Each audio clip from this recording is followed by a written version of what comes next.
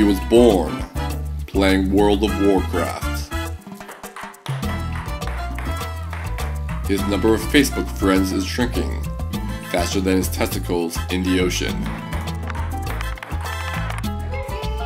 People often stare at him because he's walking his cat.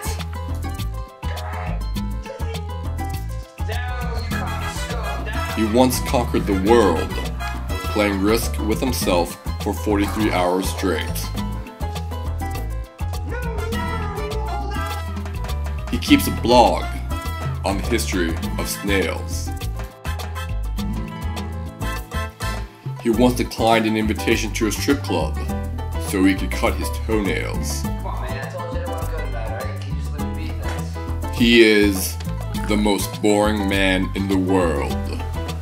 I don't always have trouble falling asleep, but when I do, I prefer a warm glass of milk.